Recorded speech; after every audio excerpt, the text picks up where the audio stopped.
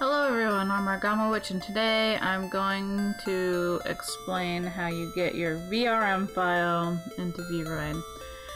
Now let's say you downloaded a VRM off of Booth, and you got the file right here, and you want to edit it in Vroid, and you want to know how you get it in there.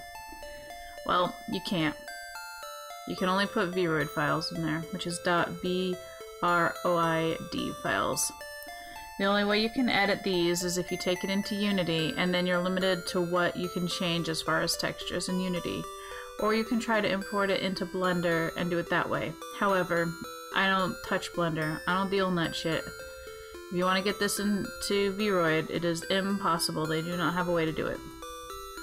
So, I know, that's disappointing, but that's it for this tutorial. Okay, bye.